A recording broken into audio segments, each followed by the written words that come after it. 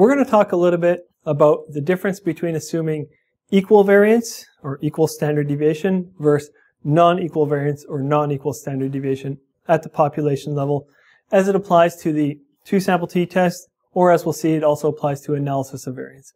We're also going to derive the standard error for the difference in means. So we're going to focus on the concept here. So the main question we want to ask ourselves is, do we believe at the population level the variability around the mean in these two groups is roughly the same, or do we think that it's quite different and one group might be much more variable than the other?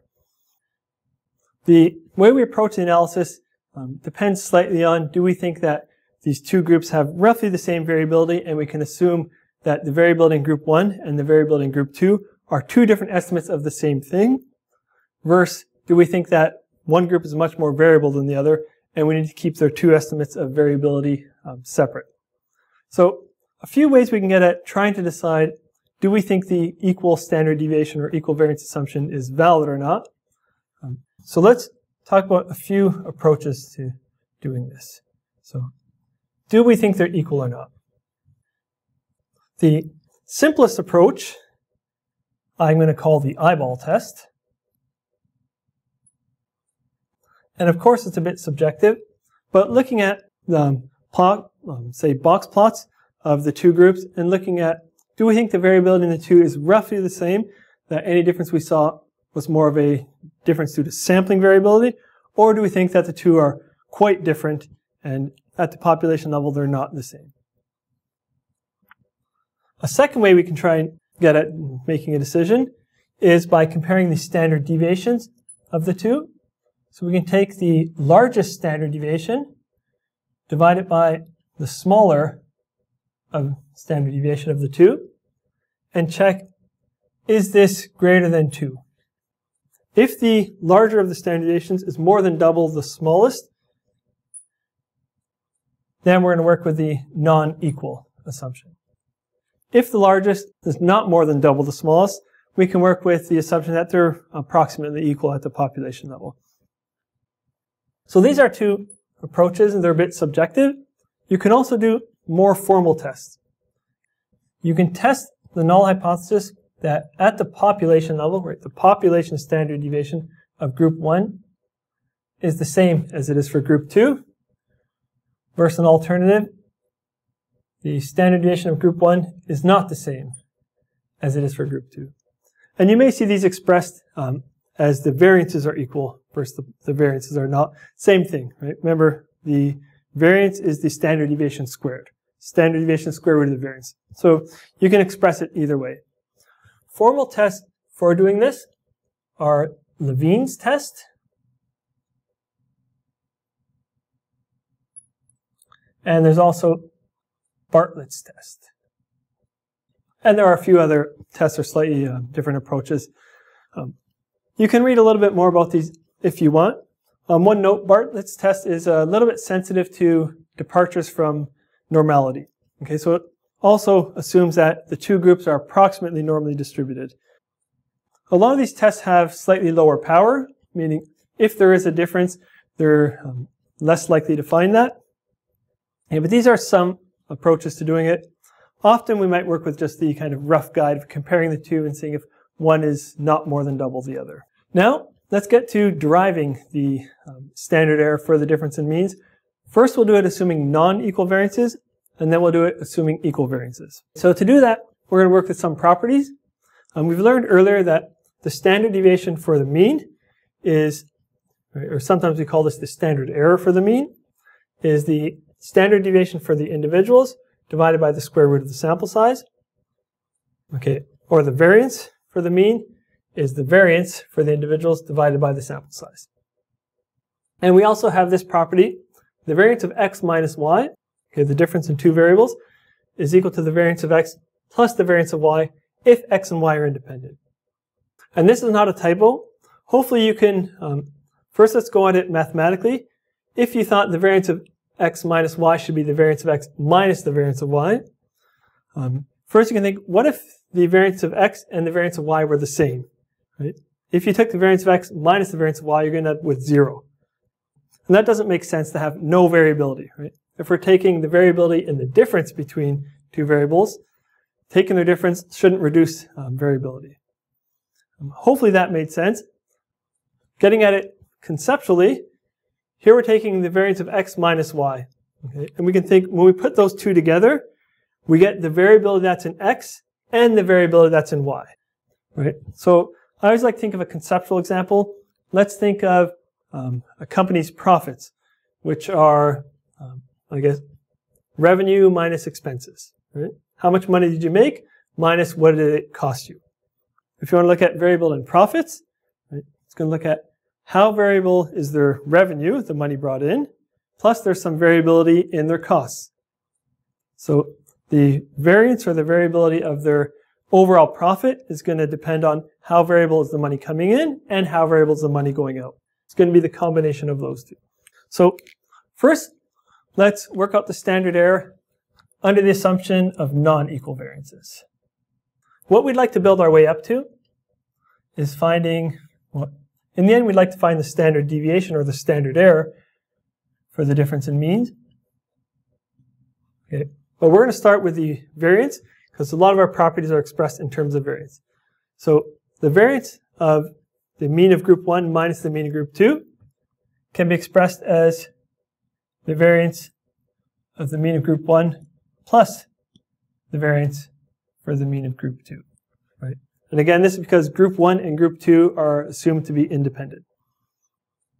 Now, we know what's the variability in the mean for group 1? That's the variability of the individuals. Right? So S squared, the variance of the individuals in group 1 divided by their sample size. And the variance for the mean of group 2 is the variance for the individuals in group 2 divided by their sample size. So from this, we can find that the standard deviation for the difference in means, or what we often start to call the standard error for the difference in two means,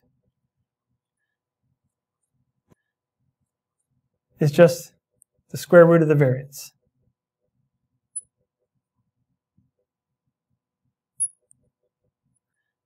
So again, we're taking the sample standard deviation of group 1 and squaring that to get their variance divided by their sample size.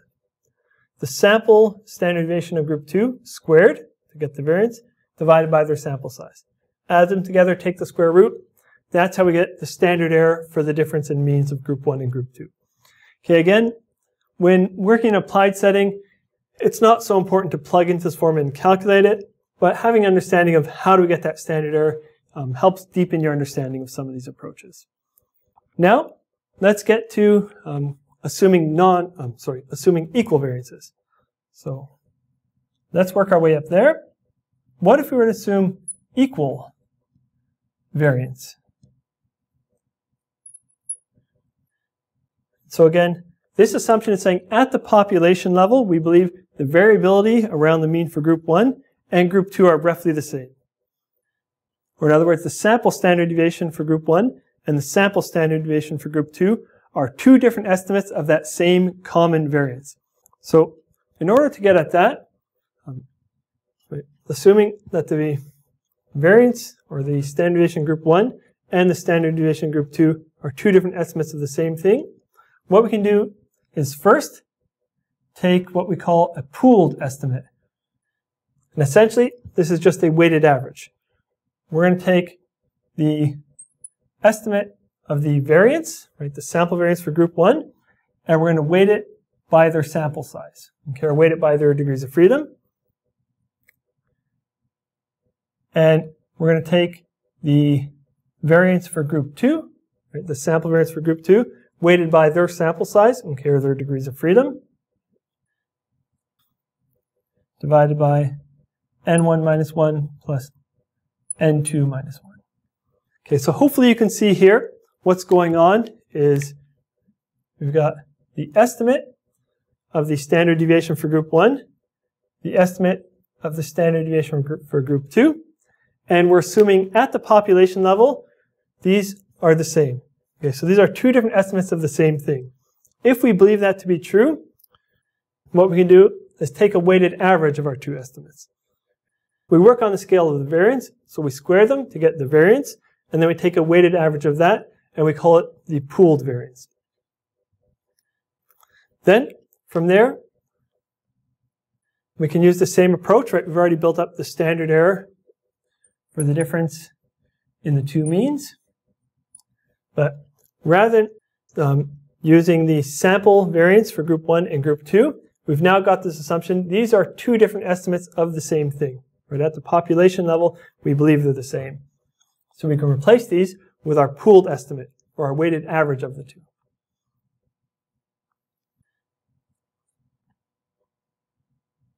Pooled variance divided by sample size for group 1. The pooled variance, sample size for group 2. Now, one thing that we didn't talk about, let's quickly mention that. This here has degrees of freedom, n1 plus n2 minus 2. Or sometimes it's written n1 minus 1 plus n2 minus 1. So here we've pulled the data together. We can think of it, we have n1 plus n2. We have all the data to try and estimate this common variance. Right? We've pooled it together, and we're using the data for group 1 and the data for group 2 to try and estimate the common variability. And here, when we assume non-equal variance, the degrees of freedom are a little bit more difficult to get at. They're somewhere between the minimum of n1 minus 1 and n2 minus 1, okay, as a lower limit, and as an upper limit, n1 plus n2 minus 2. Okay, again, we don't want to get too distracted, and that's why I saved this for the end. We don't want to get too distracted on how do we get the exact degrees of freedom. Again, that's not so important. A piece of software can do that for us, or we can read about the details more later on. What we want to do is stay at the conceptual level of what's the main difference between these two assumptions. Okay? The main difference is if we assume equal variance, we're assuming these two different estimates are actually two estimates of the same thing. We can use that to our advantage. We can take a weighted average of those two estimates to get a more reliable estimate and use that in here in getting our estimate of the standard error. So again, the calculations aren't so important. You probably aren't going to be plugging into these formulas much or ever, but the understanding they give you of the difference between these two assumptions is a bit more important. Let's talk just for a moment about what's gained or what's lost by each of these approaches. So when assuming non-equal variance, I guess one of the pros is you have fewer assumptions, right? Assuming that these two, the variability in these two groups is the same, is just another assumption you add, which may or may not be realistic. And the negative is you get a slightly less precise estimate of the standard error for the difference in means, because they're using these two different estimates. Looking at the equal variance or equal standard deviation assumption, it's a bit more of a stricter assumption, right? It's adding another assumption that needs to be met and may or may not be realistic. But if it's met, you gain some strength. Rather than having n1 observations to estimate this and n2 observations to estimate that, you have n1 plus n2 observations. You have all the data to try and estimate the variability. Okay, so you gain something from that. It's important to note that this assumption of equal variance flows through a lot of statistical methods. In the two-sample t-test, we choose which assumption we want to make. When working with analysis of variance, a topic that's coming up, that method assumes variability in all the groups is approximately the same. When working with linear regression, it assumes that variability around the regression line is constant, or always the same. So this equal variance or equal standard deviation assumption flows through a lot of other statistical methods. Hope you guys liked the video. Subscribe to our channel, like our videos, share our videos. Statistics is almost as beautiful as a unicorn. Stick around, guys, because we got lots more.